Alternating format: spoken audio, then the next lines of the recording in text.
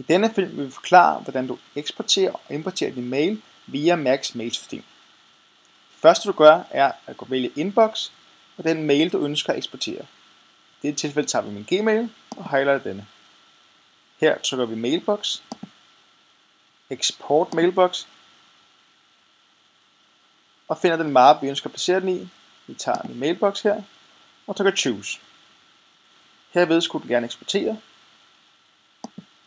For at importere, går vi ind i mailen igen, trykker File og Import Mailbox. Her vælger vi hvilken mailsystem vi bruger. I dette tilfælde er det Apple. Trykker Continue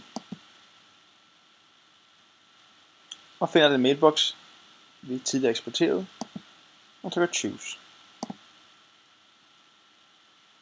Herved skulle den starte importeringen.